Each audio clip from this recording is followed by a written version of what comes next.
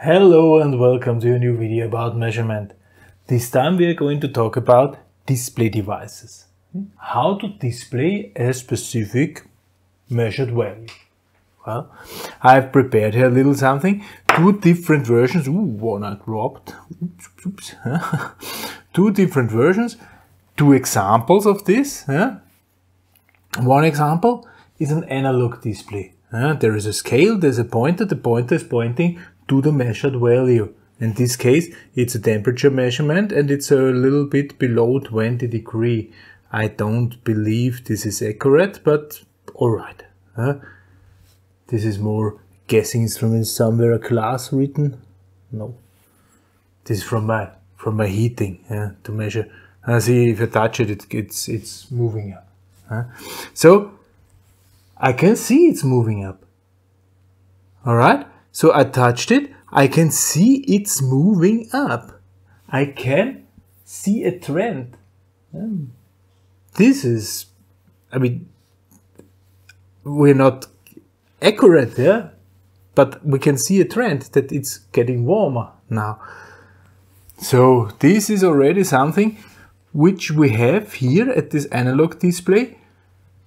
We can say, aha, interesting, we can see immediately if there's a trend. However, we also have some parallax, so the reading is different because there is a distance between the pointer and the scale.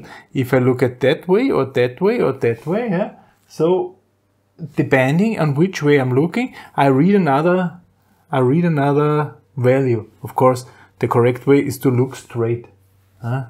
Then alright, but you see, also if the most accurate analog display would be there, it is easy to make some misinterpretation, misreading.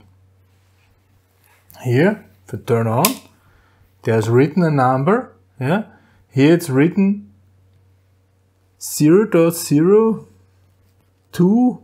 Well, it's not really possible to make something, a misinterpretation of this. There are numbers written there, right? So regardless if I look at this or this or this or this, regardless of the angle, it looks alright for me. So if I'm reading this digital display, I am okay, immediately okay. I exactly know how much it is. However, you see, now it's jumping. Different values. Is this a trend or not? I cannot really see if it's just noise or a trend. Here, I've seen the trend very clearly. Here, it's more or less guessing. Okay, but I can read it. All right. So let's write those things down. So basically, we have the possibility of an analog display, like that. Write it down, analog display.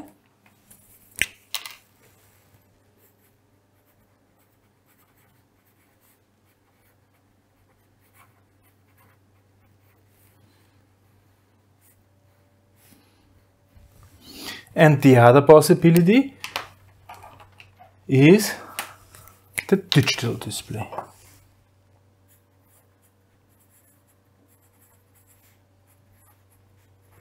This away.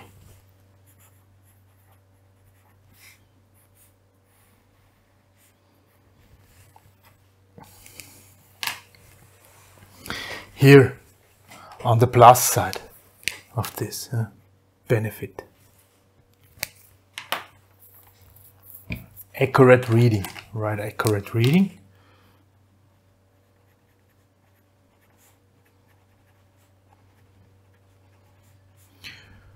No misreading. At least it's very hard to misread. I mean, if I can read numbers, I can read a digital display. All right? That's the downside here. So here we have downside on the analog display.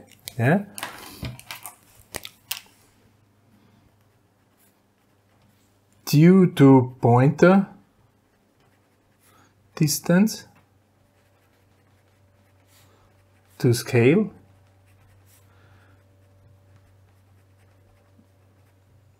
misreadings are possible. Alright? Simply because I have a distance between the pointer. Somewhere there is the pointer.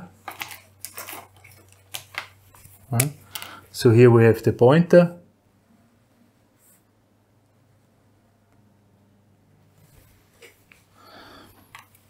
And there's a difference, yeah? There's a height, yeah?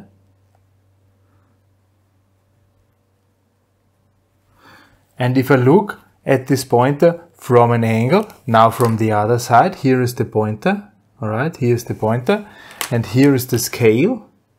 Yeah? If I look at that direction, I would see the pointer here. If I look at that direction, I can see the pointer here, what would be correct.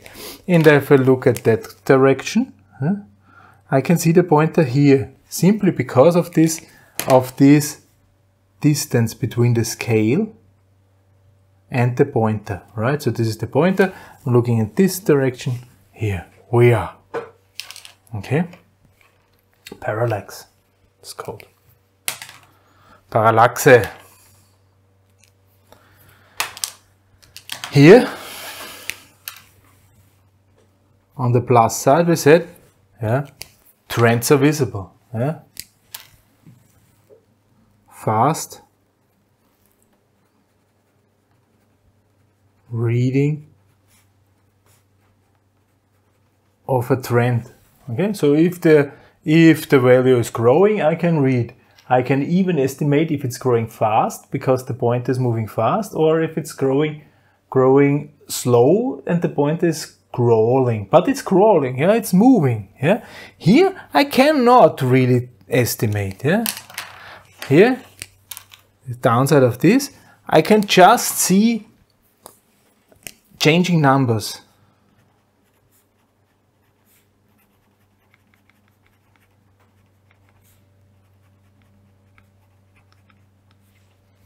Just see changing numbers. Trend is hard to determine. Then, what also is a benefit of these analog things here. Here you see there is the scale, and the scale has a minimum and a maximum value, and I can immediately see in which area the pointer is. If it's somewhere low, if it's in the middle position, if it's high, in the high position, I can stand at the other end of the room and I cannot read the value, but I can tell if it's in the middle range. Yeah? So here we have very fast reading.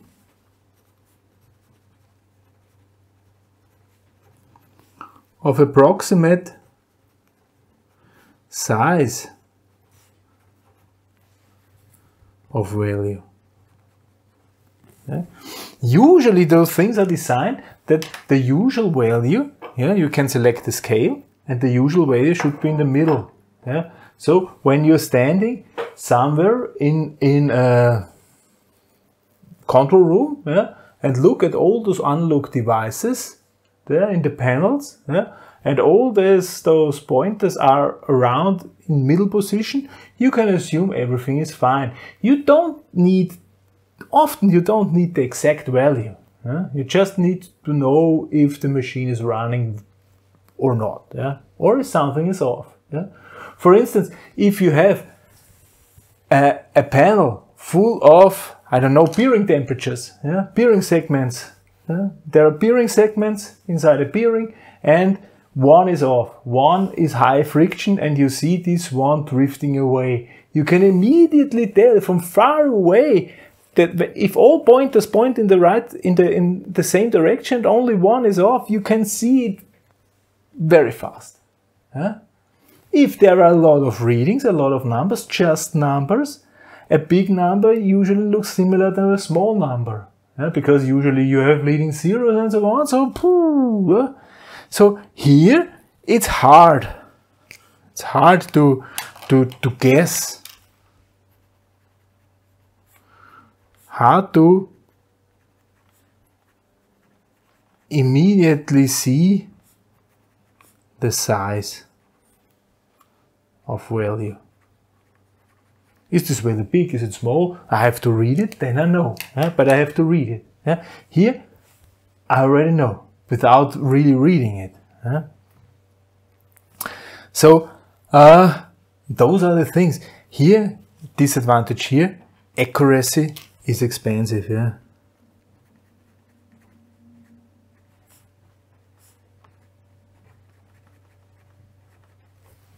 Here, I don't have any moving coil, I don't have any moving iron, I just have the numbers and the numbers are displayed. Of course, the higher price something is, the more accurate it is, but however, just the display, we're talking about the display, this does not really influence on the accuracy. Right? Here it has, and here I have to pay for it. And I want to show you how to overcome this. So here we see, now is this a trend or not? I will simply start to measure now here some voltage. Plug it in, turn it out, turn it on, then plug it in.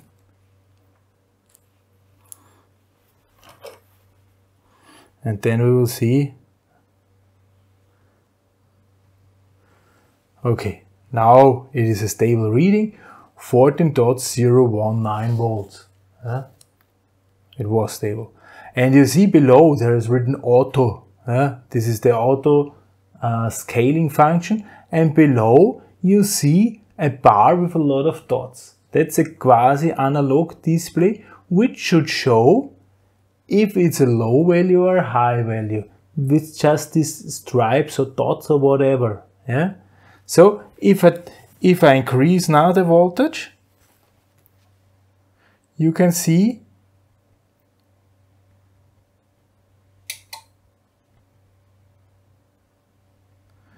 this bar is also getting longer.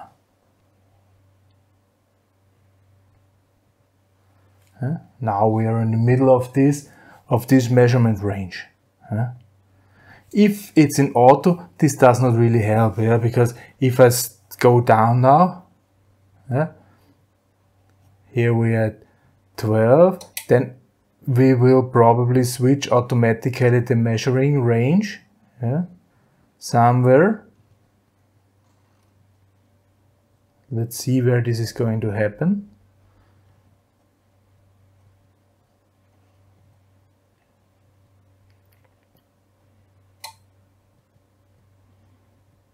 At 4 volt, I guess. You see, now it jumped again to almost full scale. This is because I switched to auto and I have changed the range. Now the range is from 0 to 4 volts. But however, I can see this like an analog display, quasi-analog displays. This helps for overcome those downsides. That we can see a trend, that we can see the size of a value immediately and see if something is off and so on. So that's a possibility. Why is it even important to see a trend? So that, okay, there's a benefit that you can see a trend, that something is getting more or it's getting less. Why is this important? Because often it's not just the measurement, often it's a chain of measurements. So one measurement after the other, and out of the measurements we can determine or guess somehow the future. Or at least we see interesting things in the past. So having just one display device is often not enough. Sometimes I want to register and analyze the behavior of the measured value afterwards by just looking at the trend, at the curve. Therefore I need registration devices. How such registration devices might look like, we will discuss in next video. Next video is about line writers and nowadays implementation of those things. For this time, thank you very much for listening. Goodbye.